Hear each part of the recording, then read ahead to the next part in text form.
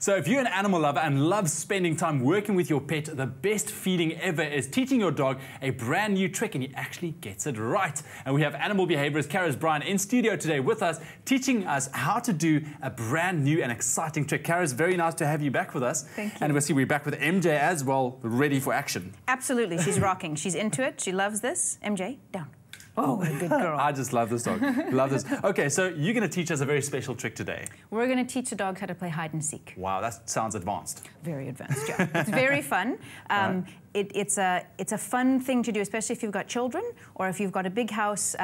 Even if you have a small house, it's just another fun way to engage with your animals. I would never even think of teaching your dog to play hide and seek. I mean, that's great if the whole family can literally get involved now. Yes. Okay, cool. So where do you even start with something like that? So the way you start with this game is to teach your dog to touch a mark. And when I say a mark, I've got this little red piece of rubber. You can use a piece of rubber, you can use a small cloth, you can use a... MJ's on one of that. Come, go touch your mark, touch.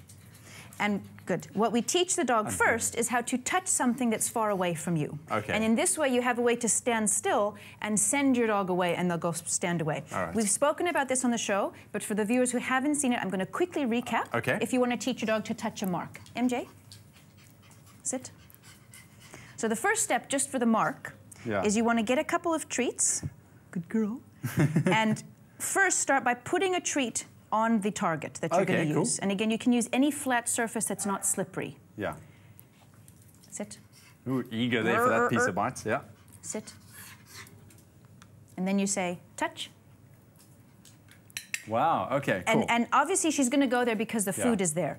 If you repeat this enough and you say touch as your dog is going to it, you start moving it farther away, and then eventually you start taking the food off of the target, but when they go there, then you throw the food to them so that they realize going to the target will get them a treat regardless of whether the treat is there to start. All right, That's the quick recap. Once your dog knows how to touch, now then we get into the hide and seek bit. This is the hide and seek part of hide and seek. MJ, come here. All right. So you first put your dog into a stay, down, stay. Then you hide the mark. Oh. MJ, MJ, down, down, look. MJ, go touch. Stay. And then you disappear. Look at that. Break! What a good girl! She's clever. She's so clever. And at home, what you then start doing is hiding that and moving yourself farther and farther away so that the dog really has to hunt for it and look through the house. MJ, come. MJ. Once again, perseverance. Patience and perseverance. It. Touch, touch, touch. Yes. Stay. There we go. And now she'll wait while I hide. Break, what a good girl! Look at that.